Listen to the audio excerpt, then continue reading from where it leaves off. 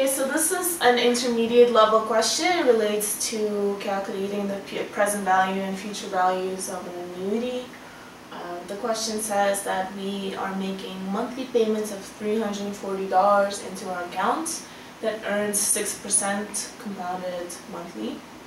And really it tells you that at some point the account is going to be worth $20,000, and how many payments will we have made by then so that the account is worth that much. So really you want to use your future value of the annuity formula, which is 1 plus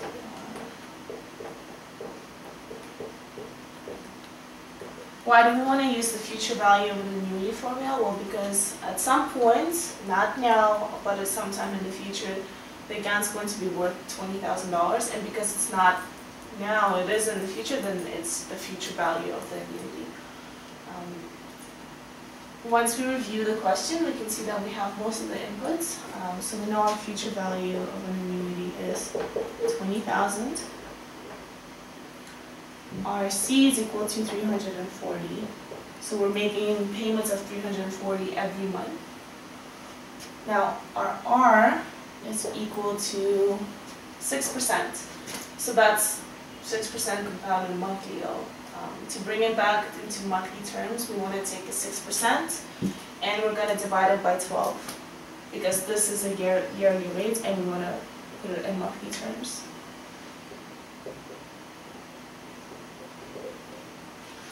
So now we can substitute everything we have available to us into the equation. So we have 20,000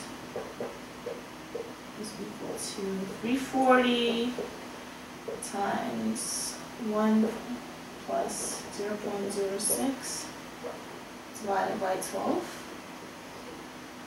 to the power of t, because that's what we're trying to find out. We don't know how many payments we made already. Minus 1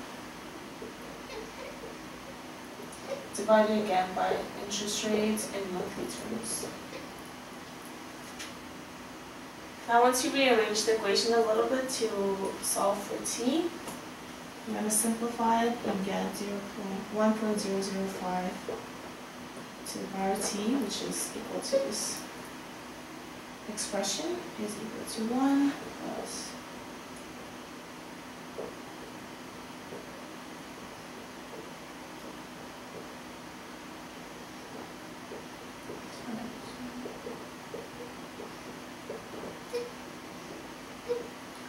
you simplify further and you solve for t. So to solve for something that's a power, you take ln of both sides.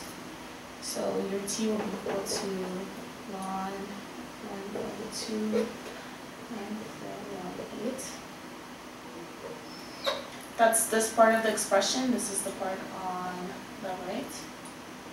Divided by ln of 1.005. That's just the ln of this part of the equation.